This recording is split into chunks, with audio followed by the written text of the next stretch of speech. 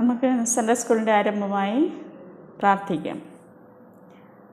ഞങ്ങളെ വാത്സല്യമായി സ്നേഹിക്കുന്ന ഞങ്ങളുടെ ദൈവമേ, ഞങ്ങളുടെ ഈ സൺഡേ സ്കൂൾ ഓൺലൈൻ ക്ലാസ്സിൽ എന്നെ അനുഗ്രഹിക്കുമാറാകണമേ. ഞങ്ങളുടെ ഈ വചന ധ്യാനം തിരുഹിതപ്രകാരമായിരിക്കാൻ സഹായിക്കണമേ.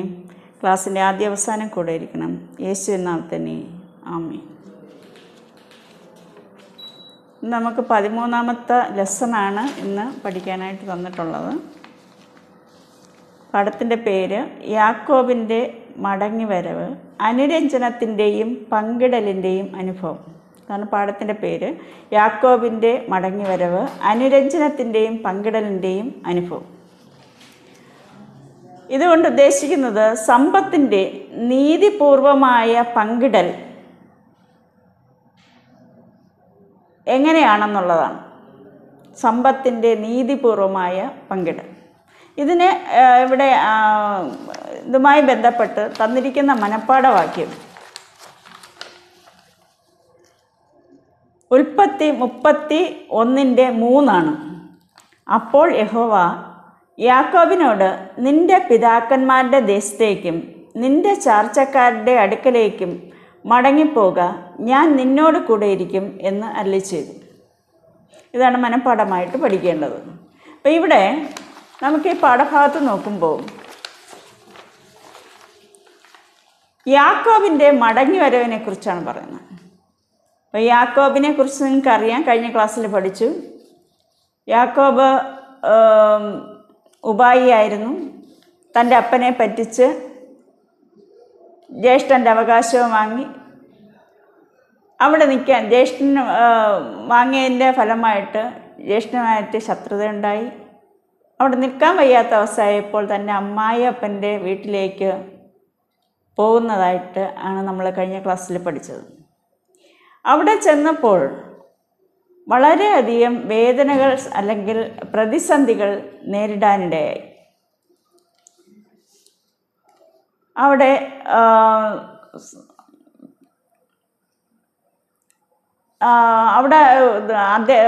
തൻ്റെ അമ്മായിയപ്പൻ്റെ ആടുകളെയൊക്കെ മേയ്ക്കുന്ന സമയത്തും തൻ്റെ സ്വത്ത് തട്ടിയെടുത്തു എന്നുള്ള ആരോപണങ്ങളും ഒക്കെ തൻ്റെ അമ്മായിയപ്പൻ അല്ലെങ്കിൽ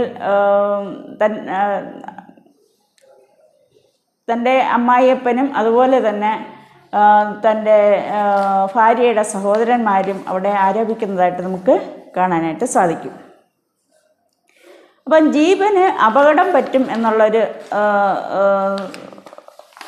സാഹചര്യം ആയപ്പോഴാണ് ഇവിടെ യാക്കോബ് ഓടിപ്പോകുന്നതായിട്ട് നമുക്ക് കാണാനായിട്ട് സാധിക്കുന്നു. അവിടെ യാക്കോബിൻ്റെ വീട്ടിൽ യാക്കോബ് തൻ്റെ അമ്മായിയപ്പൻ്റെ വീട്ടിൽ ചെന്ന് 20 വർഷം വരെ അവിടെ ദാസ്യവേല ചെയ്തതെന്ന് നമുക്ക് അറിയാം. അത് 7 വർഷം വരെ തൻ്റെ 14 വർഷം വരെ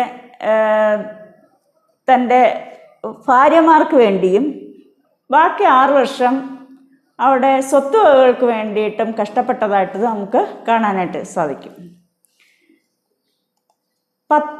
തിരികെ പോകാനായിട്ട് അവൻ ചിന്തിച്ചപ്പോൾ, അത് പറഞ്ഞാൽ ഭയങ്കരമായ കഷ്ടപ്പാട് ബുദ്ധിമുട്ടും അവിടെ സഹിക്കേണ്ടി വന്നപ്പോൾ തിരികെ ഭവനത്തിലേക്ക് പോകാനായിട്ട് തീരുമാനിച്ചു.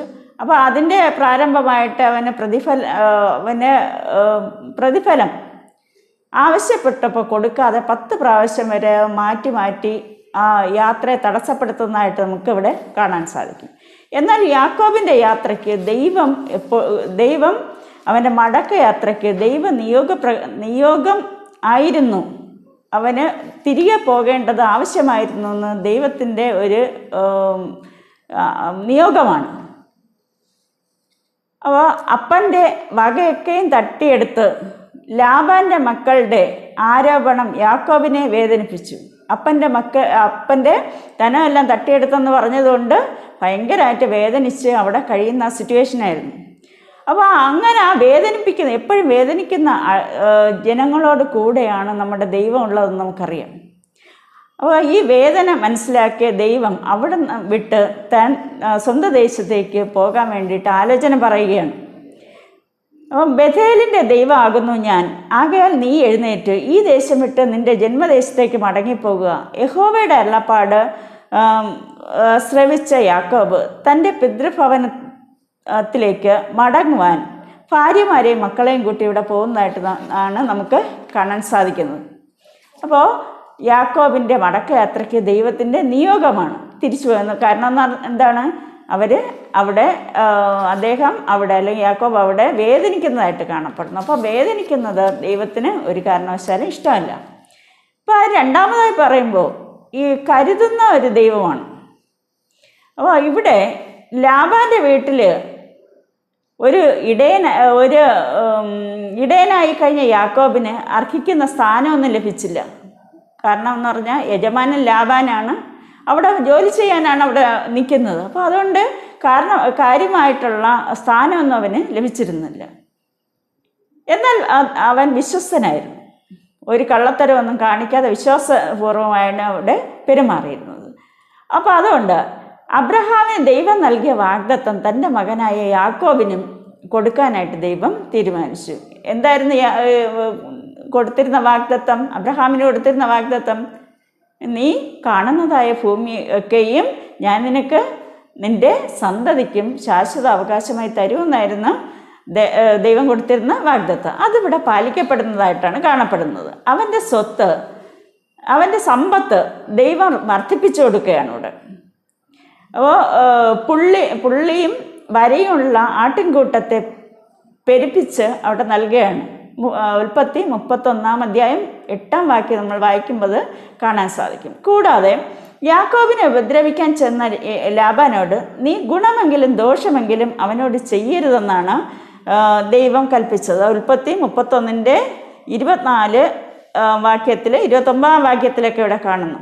ഇവിടെ ലാബാനോട് ആരാമ്യനായ ലാബാൻ എന്നാണ് വിശേഷിപ്പിച്ചിരിക്കുന്നത്. ഈ പ്രയോഗം ബന്ധങ്ങളുടെ ചട്ടക്കൂടുകളിൽ നിന്ന് മാറി യാക്കോബിനെ കരുതുന്ന ദൈവശബ്ദമായിട്ടാണ് ഇവിടെ നമുക്ക് മനസ്സിലാക്കാൻ സാധിക്കുന്നത്. അപ്പോൾ യാക്കോബ് തിരികെ പോകുന്നതിന് ദൈവം നിയോഗിച്ചിരുന്നു. രണ്ടാമത് പറയുന്ന കാര്യം, ഈ പോകുന്ന വഴിയിലെല്ലാം ദൈവം കരുതുന്ന ദൈവമായിരുന്നു നമുക്ക് കാണാനായിട്ട് സാധിക്കും. മൂന്നാമതായിട്ട് പറയുകയാണെങ്കിൽ തിരികെ യാത്രയിൽ സജീവ സാന്നിധ്യമായിരുന്നു ദൈവം. ഇപ്പം വെറുതെ വിട്ടുകളഞ്ഞില്ല, ദൈവം കൂടെ ഉണ്ടായിരുന്നു എന്നാണ്. യാക്കോബിൻ്റെ സഞ്ചാര വഴികളിൽ ദൈവസാന്നിധ്യം ഉണ്ടായിരുന്നു. കാരണം അബ്രഹാമിൻ്റെ വിശ്വാസം ഈ യാക്കോബിലുണ്ടായിരുന്നു എന്നാണ്. അപ്പോൾ അബ്രഹാമിനെക്കുറിച്ച് നമ്മൾ പറയുമ്പോൾ വിശ്വാസികളുടെ പിതാവെന്നാണ് നമ്മൾ അറിയപ്പെടുന്നത്. അപ്പോൾ ആ വിശ്വാസം തന്നെ തൻ്റെ മകനും ഉണ്ടായിരുന്നു. അതുകൊണ്ടാണ് ദൈവം സജീവ സാന്നിധ്യമായി കൂടെ ഉണ്ടായിരുന്നു നമുക്ക് കാണാൻ സാധിക്കും. എൻ്റെ പിതാവിൻ്റെ ദൈവമായി അബ്രഹാമിൻ്റെ ദൈവം ഇസ്ഹാക്കിൻ്റെ ദൈവവുമായി ആയവൻ എനിക്കില്ലായിരുന്നുവെങ്കിൽ ലാബാൻ എന്നെ വെറുതെ അയച്ചു കളയുമായിരുന്നു എന്ന് യാക്കോബ് പറയുകയാണ്. അപ്പം ദൈവത്തിൻ്റെ സാന്നിധ്യം ഇല്ലായിരുന്നെങ്കിൽ തനിക്ക് കിട്ടേണ്ടതൊന്നും കിട്ടാതെ വെറും കൈയായി പോകേണ്ട അവസ്ഥ ഉണ്ടാകും എന്നാണ് ഇവിടെ യാക്കോബ് പറയുന്നത്. ദൈവത്തെ സാക്ഷിയാക്കി ലാബാനുമായുള്ള ഒരു ഉടമ്പടി അവിടെ അവർ ഉറപ്പിക്കുകയാണ്. ആരൊക്കെ തമ്മിൽ? തൻ്റെ അമ്മായിയപ്പനും യാക്കോബും, അല്ലെങ്കിൽ ലാബാനും യാക്കോബും തമ്മിൽ ഒരു ഉടമ്പടിയോടെ ഉറപ്പിക്കുകയാണ്. അപ്പോൾ അതിൻ്റെ അടയാളമായിട്ടൊരു കൽക്കൂമ്പാരം ഉണ്ടാക്കി അതിന് ലാബാൻ ഗയർ സഹദൂഥ എന്ന് പറഞ്ഞാൽ സാക്ഷ്യത്തിൻ്റെ കൂമ്പാരം എന്നും യാക്കോബ് ഗലേത്ത് എന്നും പേരിട്ടു. ഇതിന് രണ്ടിനും, ഒന്ന് ആരാമ്യ ഭാഷയിലും ഉള്ള വാക്കും മറ്റേത് എബ്രായ ഭാഷയിലുള്ള വാക്കുമാണ്. അത് മാത്രമാണ് വ്യത്യാസം. എന്ന് പറഞ്ഞാൽ അവിടെ ഒരു ഉടമ്പടി ചെയ്യുന്നതായിട്ട് നമുക്ക് കാണാൻ കഴിയും. ആ ഉടമ്പടി കൂടാതെ പർവ്വതത്തിൽ യാഗം കഴിച്ചതിന് ശേഷം മാത്രമേ ഭക്ഷണം കഴിക്കാവൂ എന്നും കൂടെ ഒരു കരാർ അവിടെ ഉണ്ടാക്കുകയാണ്. അപ്പോൾ തിരികെ യാത്രയിൽ ഇവിടെയെല്ലാം ദൈവത്തിൻ്റെ സാന്നിധ്യം നമുക്ക് മനസ്സിലാക്കാനായിട്ട് സാധിക്കും. നാലാമതായി അനുരഞ്ജനത്തിൻ്റെ നിലവിൽ വരുന്ന ഉടമ്പടി ബന്ധങ്ങൾ. ആദ്യം പറഞ്ഞു ദൈവ സാന്നിധ്യം ഉണ്ടായിരുന്നു. രണ്ടാമത് നമ്മൾ പറഞ്ഞത് യാത്രയിൽ കരുതുന്നത് ദൈവമാണ്. അതുപോലെ തന്നെ തിരികെ സജീവമായ സാന്നിധ്യമായി ദൈവം കൂടെ ഉണ്ടായിരുന്നു. അനുരഞ്ജനത്തിലൂടെയാണ് അവർ പിരിയുന്നത്. ശത്രുതയിലല്ല, പകരം അനുരഞ്ജനം. അനുരഞ്ജനം എന്ന് പറഞ്ഞാൽ എല്ലാം കോംപ്രമൈസ് ആക്കിയിട്ട് ഉള്ള ഒരു വേർപിരിയലാണ്. ഉടമ്പടിയുടെ പ്രതീകാത്മകമായ കർമ്മങ്ങൾ വളരെയധികം ശ്രദ്ധ അർഹിക്കുന്നതാണ്. ഉടമ്പടിയുടെ അടയാളപ്പെടുത്തലായി ഒരു കൽക്കൂമ്പാരം ഉണ്ടാക്കി എന്ന് നമ്മൾ പഠിച്ചു. യാക്കോബിൽ നിന്നും സമ്പത്ത് തിരികെ പിടിക്കാനായിട്ട് സന്നാഹങ്ങളുമായിട്ടപ്പോൾ വന്ന ലാബാനും മക്കളും ദൈവം നൽകിയ ദർശനത്താൽ അതിന് എന്ന് പറഞ്ഞാൽ ഒരു അനുരഞ്ജനത്തിലൂടെ ആവശ്യമായ സമ്പത്ത് അവർക്ക് നൽകിക്കൊണ്ട് അവിടെ ഒരു കോംപ്രമൈസിലെത്തുക എന്നതാണ് നമുക്ക് കാണാനായിട്ട് സാധിക്കുന്നത്. അപ്പോൾ ഇത് ഇങ്ങനെ യാക്കോബിനോട് ലാബാനോടും പിന്നെ ദൈവം എപ്പോഴും കൂടെ ഉണ്ടാകും എന്നുള്ള ഉറപ്പും കൂടെ അവിടെ കൊടുക്കുന്നതായിട്ട് നമുക്ക് കാണാം. അപ്പോൾ ഈ പാഠത്തിൽ നമ്മൾ മനസ്സിലാക്കുന്നത് സമ്പത്തിൻ്റെ നീതിപൂർവമായ പങ്കിടൽ അനിവാര്യമാണ്.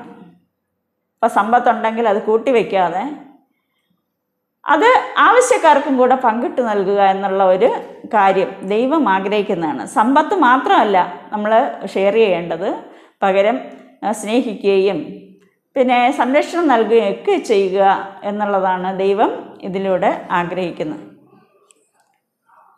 മറ്റുള്ളവർക്ക് അല്ലെങ്കിൽ മറ്റുള്ളവരെന്ന് പറഞ്ഞാൽ കുടുംബ ബന്ധങ്ങളിൽ ഉള്ള സഹോദരങ്ങൾക്കാകാം, അമ്മയപ്പന്മാർക്കാകാം, അവർക്കൊന്നും ദേഷ്യം വരുന്ന രീതിയിലൊന്നും സംസാരിക്കാതെ അവരെ എല്ലാം അനുനയിപ്പിച്ചുകൊണ്ട് അല്ലെങ്കിൽ അവർക്ക് ആവശ്യമായ പ്രൊട്ടക്ഷൻ നൽകിക്കൊണ്ട് നമ്മൾ പ്രവർത്തിക്കേണ്ടതാണ്. അപ്പോൾ അതുപോലെ സമൂഹത്തിലെ ദോഷകരമായ പ്രവൃത്തികളിൽ നിന്നും ഒഴിഞ്ഞു നിൽക്കാൻ ഒഴിഞ്ഞു നിൽക്കാൻ വേണ്ടി നമ്മളെ ശീലിക്കണം.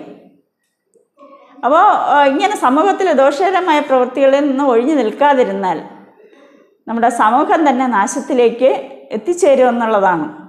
അപ്പോൾ ഇവിടെയെല്ലാം നമ്മൾ ബുദ്ധിപൂർവമായിട്ട് ചിന്തിക്കുകയും പ്രവർത്തിക്കുകയും ചെയ്യേണ്ടത് ആവശ്യമാണ്.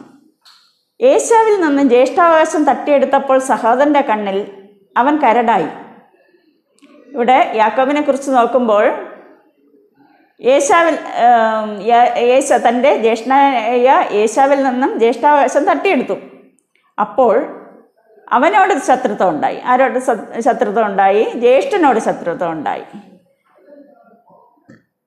ലാബാൻ്റെ വീട്ടിൽ ചെന്ന് അവിടെ സേവനം അനുഷ്ഠിച്ച് വരുമ്പോൾ അല്ലെങ്കിൽ അവിടെ ജോലി ചെയ്തു വരുമ്പോൾ അവരുടെ സ്വത്തുകൾ തട്ടിയെടുത്തെന്ന് പറഞ്ഞുകൊണ്ട് ലാബാൻ്റെ മക്കളിൽ നിന്നും പ്രശ്നങ്ങളുണ്ടായി, അവഗണനകളുണ്ടായി.